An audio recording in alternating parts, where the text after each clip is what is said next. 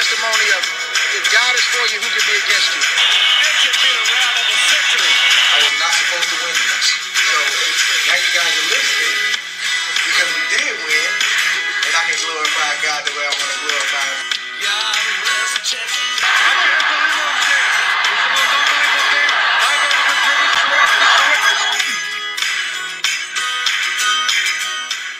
Welcome to another episode of 3D Boxing Podcast. Here with a big show. It's the night before the big fight. Errol Spence versus Danny Garcia. We're going to give you a prediction and a preview show today. Wasn't going to do one. I did my prediction on MCR podcast with Matt Hunter. But something. I'm picking Errol Spence, so I'll give you guys a spoiler, but I'll get into the how and when. But I do feel like Danny Garcia is being really, really disrespected in this fight. Danny Garcia has beaten, 8 or 9 world champions, going all the way back to Nate Campbell and Kendall Holt early in his career at 140 pounds. He's got a really good resume. He's got a Hall of Fame resume.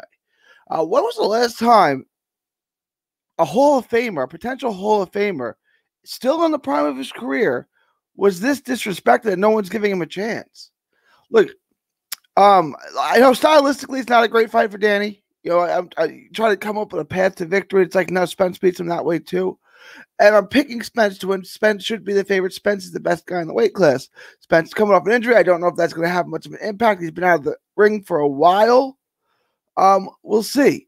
Danny Garcia is kind of like the sleeper in the division. Garcia is an excellent fighter. Danny Garcia knows how to pick his spots. He can outslug Errol Spence, not because he's necessarily a bigger hitter. His knockout percentage is much, much lower, right? It's about 60%, and Spence is about 80%. So I'm not saying that he's a bigger puncher. What I'm saying is he knows how to pick his spots better. His timing is impeccable. His timing is incredible. He's got a good jab. He can work his jab. He can jab with Spence. He's got to be more aggressive, and he's got to step out of his comfort zone. Danny is is a guy that likes to counter. He's a really good counter puncher. I don't know that he can consistently let Spence get off first and try to counter Spence to death. He's got to meet Spence in the middle of the ring. He's got to fight him in the middle of the ring. You don't obviously want Spence to back you up into the ropes. That's not good. And Danny's fight isn't really coming forward and moving you backwards. And Danny's a big guy. He's only 5'8", but he's built solidly. He's a solid guy. He's a solid 147-pounder who I think, should he lose, which I'm going to pick him to lose, in a really good contested fight. I think he goes up to 154 for this. You can see with age and body gets bigger, making 154 seems not to be such an easy thing for him to do anymore. And maybe he'll see Spence up there soon. I think Spence is going up to 154 in the relative near future. But this is a real fight, guys. This is not one-way traffic. This isn't a quasi-tune-up fight for Errol Spence. Danny Garcia is a real threat. Danny Garcia was right there with Keith Thurman, lost a real close split decision, lost a real close decision to Sean Porter. He's a couple of cards away from being undefeated. And yes, you could argue he lost to Peterson, and you could argue that he lost to Herrera. You can absolutely argue that. But you could argue he beat Thurman and Porter. I would make those arguments. I think he lost to Herrera. I think he beat Peterson. And, I scored both the other fights again. Look, the point is he's got a Hall of Fame career. He's got really good wins. He's beaten 8 or 9 champs. Danny Garcia does a lot of things really well. He's got good power. He's got a great left hook. He's got a strong right hand. He jabs well. Defensively, he's okay. Like, he does a lot of things. He's kind of like, a jack of all trades, maybe not an ace of any, but a jack of all trades. I think his dad gets the absolute most out of him. And it's going to be tough, right? Because Errol is a beast. Errol is probably the classier boxer. Who's quicker? We're going to find out. I don't know the answer to that. They're close in a lot of ways. I think their punching power is probably close, even though Spence has the higher knockout percentage. I think Danny picks his shots better than Spence, but I think Spence has the better killer instinct. I think when Spence gets you hurt, you're out. Like Spence, Danny Garcia, Swift got Red Cash hurt a couple times and let him off the hook. Spence ain't gonna let you off the hook. It's not necessarily a power thing. It's one guy's a better closer, one guy's a better finisher than the other. I think Spence is a better finisher, but I don't foresee a knockout in this fight either way. If I had to guess, if there is a knockout, which I would strongly bet against, I would think it's Garcia knocking out Spence. But I don't see a knockout. I think this thing goes the distance. I think it's evenly contested. I think it's more of a strategic boxing match, especially through the first half of the fight than you think. I think maybe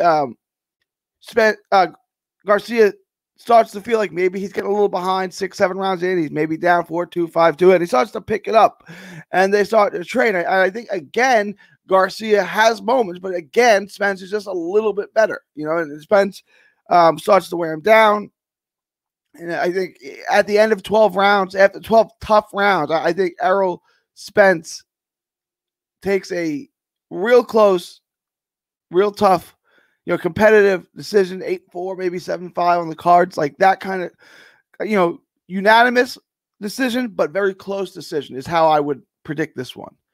I just think Danny Garcia is being disrespected like he's some kind of tune-up or some kind of pushover. Like, no one's picking him to win. Like, you don't have to pick him to win, but it's not outrageous to think that he would win, right? Like, if I said next week in the NBA, give me the best team in the league. The Lakers are playing the Celtics.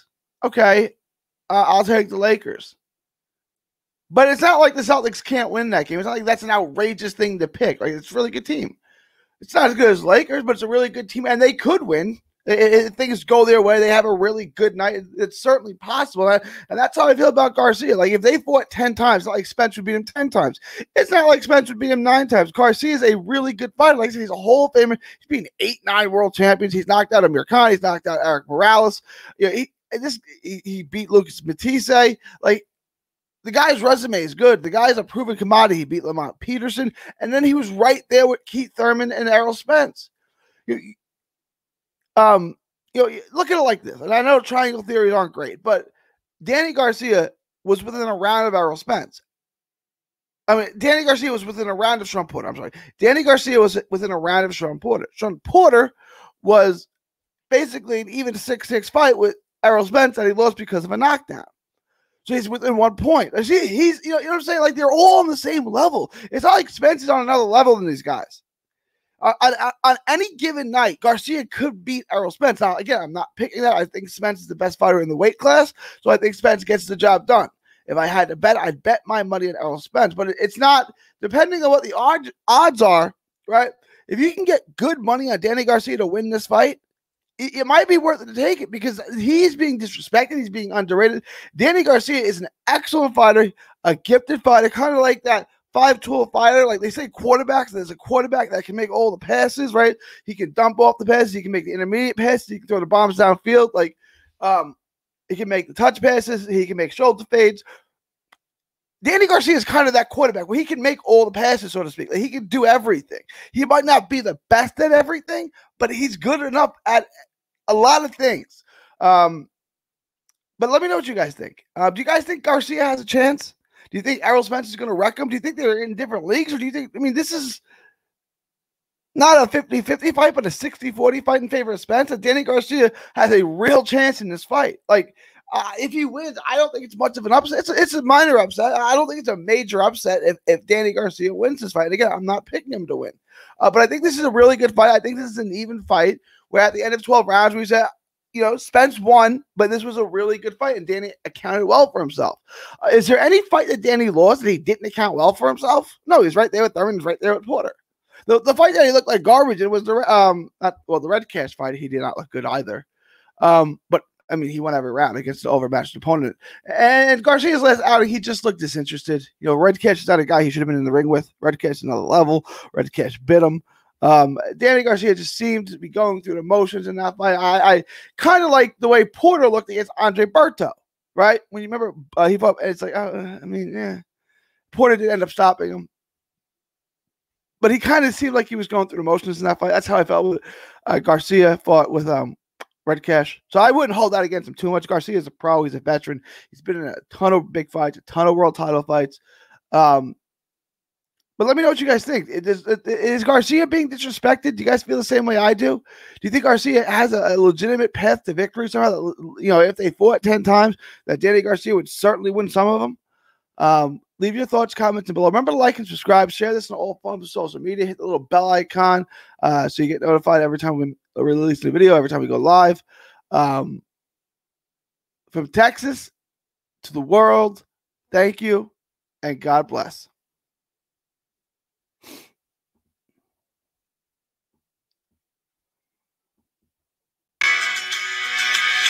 Don't miss a tweet, post, story, or video. 3D Boxing is on Twitter, Instagram, and Facebook.